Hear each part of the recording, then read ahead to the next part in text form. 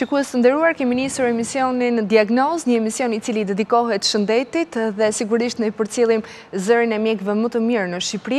I ftojmë në studio me praninë e tyre, sjellim këshillat e domosdoshme dhe gjithçka tjetër çfarë duhet të dini mbi shëndetin tuaj për të patur një jetë cilësore.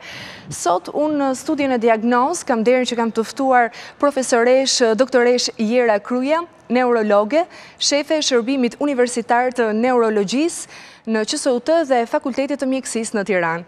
Doktoresh, faleminderit që keni pranuar ftesën dhe jeni sot e pranishme në Diagnozë. Faleminderit ju për ftesën, sepse ndonjëherë kemi nevojën e për të nxitë dhe për të dy fjalë. E vërtetë. Unë dua të evidentoj se një vit më parë presidenti I Republikës së Shqipërisë, zoti Bujar Nishani, dekoroi profesoresh doktoresh Jera Krujën me titullin e lartë Mjeshtër I Madh me motivacionin në shenjë vlerësimi për kontributin e çmuar prej disa dekadash si mjeke e shquar, si pedagoge e përkushtuar dhe e palodhur dhe si një përfaqësuese dinjitoze e gruas intelektuale dhe shkencëtares shqiptare edhe në arenën ndërkombëtare. Ju përgëzoj dhe ju falenderoj për të gjitha këto arritje që ju keni bërë për fushën e mjekësisë kundrejt të gjithë pacientëve dhe kujdesin që keni treguar ndër vite. Faleminderit, ka qenë detyrim dhe kënaqësi. Faleminderit, doktoresh. Ne sot do të flasim për epilepsinë. E nisim bisedën tonë me një pyetje të thjeshtë. Çfarë është epilepsia? Faleminderit, pyetja është shumë e thjeshtë, por përgjigja nuk është aq e thjeshtë. Sigurisht. Sepse epilepsia është një nga sëmundjet neurologjike kronike më të shpeshta dhe në fakt në termin epilepsi përfshin shumë forma, ndërforma, sindroma e tjerë që kanë si shenjë krizën epileptike. Është një sëmundje që meqense më pyetet çfarë është pra shumë heterogjene për sa I përket prejardhjes së saj, është një sëmundje që ka etiologji të ndryshme duke filluar nga trauma, tumoret, keqformimet e enëve të trurit, deri në rastet kur nuk gjendet arsyeja dhe rreth 40% e rasteve sot mendohet që janë pa shkak të përcaktuar. Ne do të ndaleshim tek shkaktarët të cilët njihen, doktoresh. Cilët janë ato shkaktarët të epilepsisë? Sigurisht që shkaktarët ndryshojnë sipas vendeve të ndryshëm. Në vendet në zhvillim do të citoja në vend të parë traumat kraniale, traumat mosiguria në punë, traumat automobilistike, lindjet e vështira, kur fëmia abson traumë gjatë aktit të lindjes, mund të bëhen shkak mbrapa për një epilepsi të mundshme. Dhe pastaj janë neuroinfeksionet e shumë disa arsye të tjera që mund të zhvillojnë epilepsi.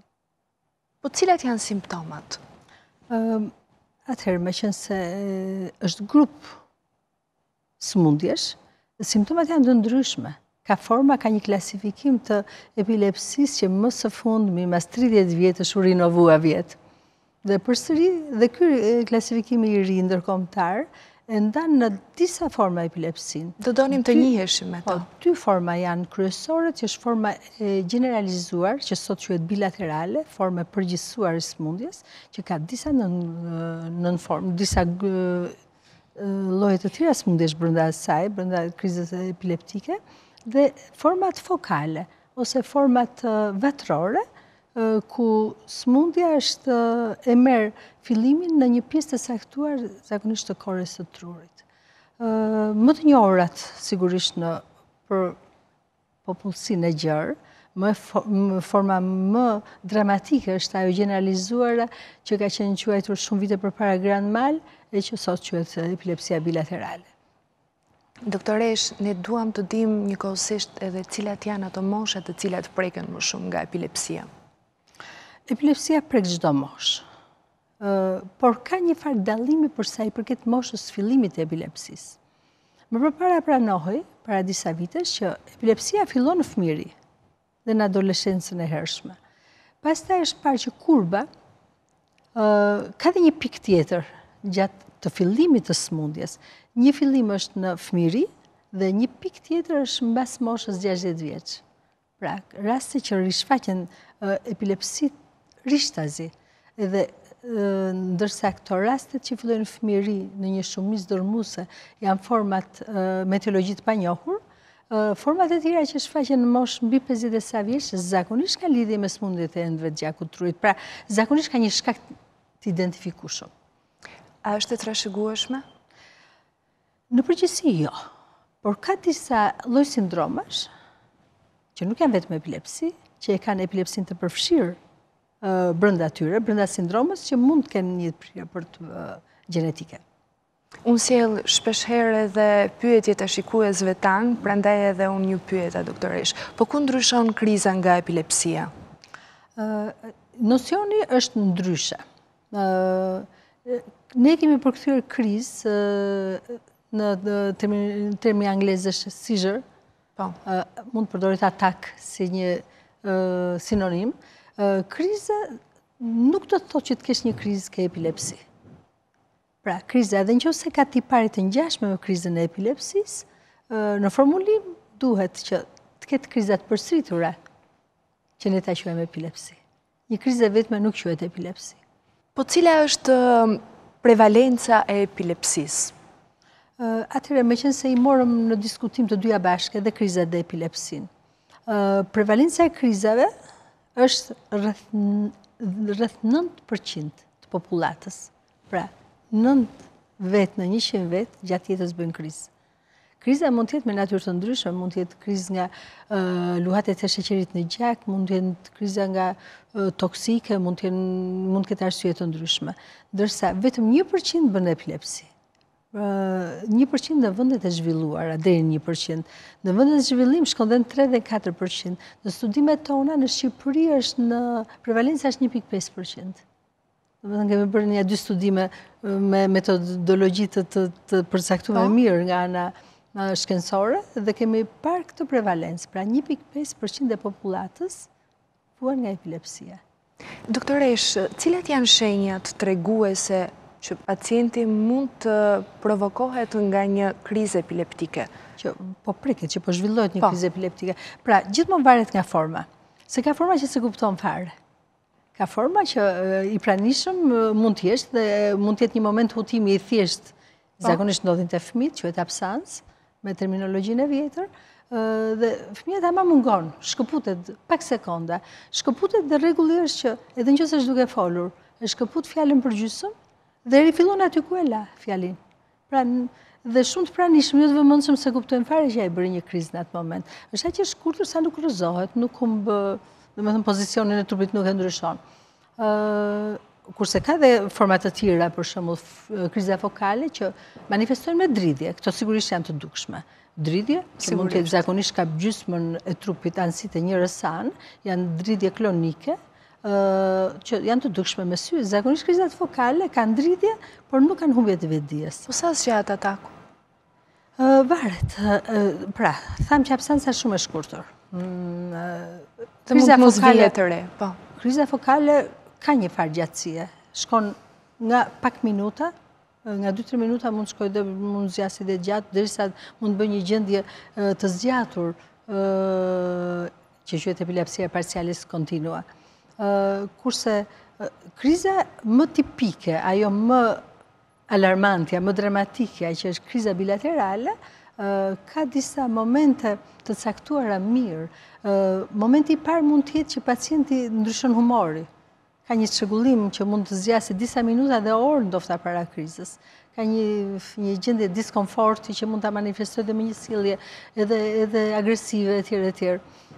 Pastaj pacienti futet në fazat e krizës, që faza e parë është faza tonike, kur ai u ndjenj atëherë përpara, rrëzohet, dhe pastaj ka fazën tonike me kontrakturë të theksuar të anësive, edhe të trungut, me ndërprerje të frymarrjes, me shoqërim me cianozë, dhe pastaj në fazën tjetër, po e bie shumë shkurt fazave. Faza tjetër është faza klonike, ku fillojnë dridhjet, konvulsionet, që varen nga nuk janë një lloj tek secili pacient, edhe që gjithë ky proces zgjat 2 minuta. Dhe pasohet nga një fazë tjetër që quhet faza rezolutive, që është një përgjumje, një gjendje komatoze. Nuk janë tipike, nuk janë të njëjta te çdo pacient, por janë të ngjashme te pacientë të ndryshëm.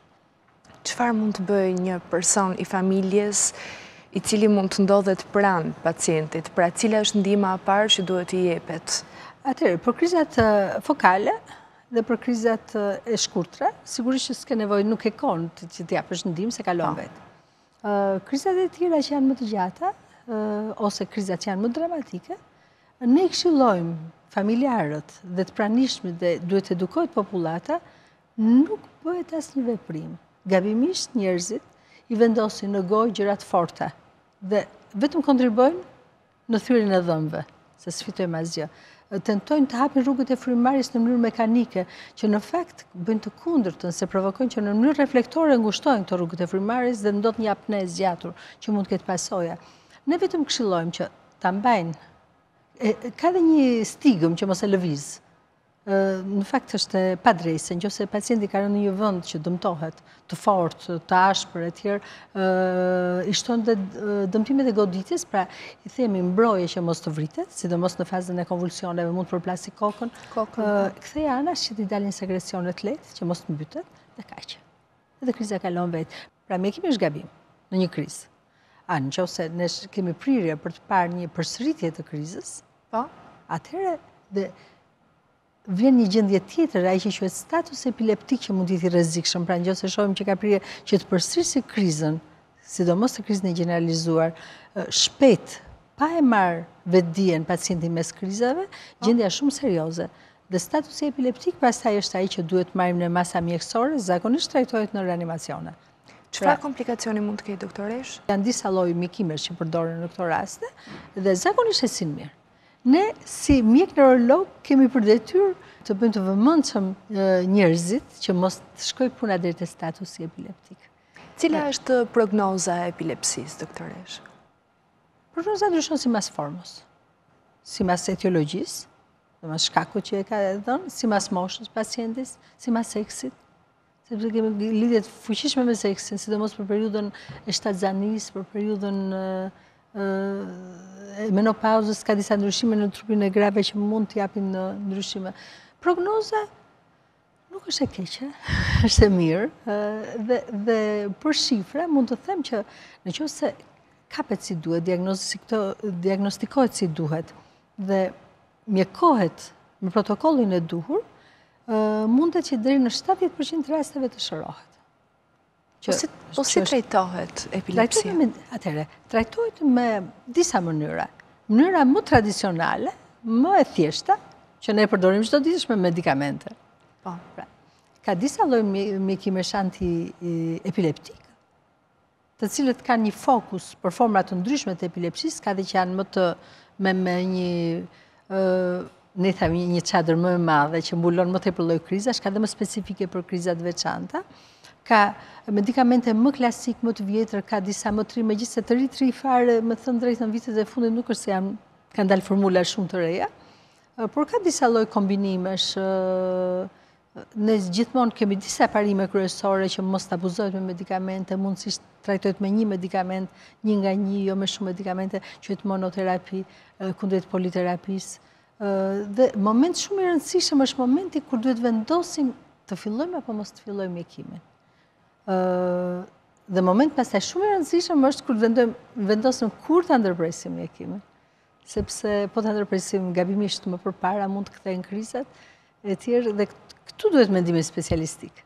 Dhe gjithmonë duhet ndjekur pacienti vazhdimësia dhe ecëria. Deri në momentin që me protokollin e sotëm duhet neglizhuar asnjëherë. Duhet quhet i shëruar fare, kur ne minimumi 5 vite, mbasi kemi hequr mjekimin nuk kemi më krizë. 5 deri në 10 vite. Kështu që është një procedurë gjatë, por që ti ke shanse për ta shëruar. Ndërkohë që një pjesë e vogël e këtyre që nuk binden që në fillim të mjekimit, aty pastaj ne krijon rezistencë ndaj terapisë dhe ne përdorim terapi të ndryshme, kombinacione të ndryshme.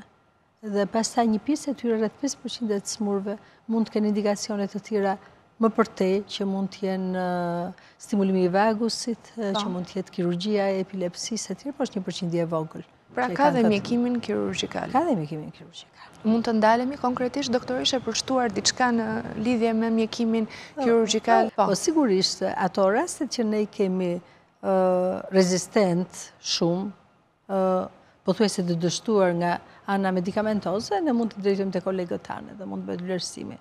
Atëherë është një hap tjetër. Është një hap tjetër. Doktor Eshu, ju falenderoj shumë për bisedën, për informacionet që përcollët, ishte kënaqësi dhe nder për mua. Faleminderit shumë Freskit. Shpresoj që kemi dhënë dy informacione, vetëm dy informacione më të saktë se sa ato mund të gjej sot njeriu duke kërkuar në internet, shpeshherë kanë burime të gabuara. Po kjo është e rëndësishme dhe unë prandaj gjithnjë kam dashur të evidentoj nëpërmjet zërit të mjekut specialist të ftuar në studio për të sjellë të vërtetat në fushën e mjekësisë dhe jo vetëm të lexohen gjërësisht pa patur referencat e duhura. Edhe një herë ju falenderoj. Faleminderit. Shikues të nderuar, vazhdoni të ndiqni Ora News, do kemi të tjerë të ftuar.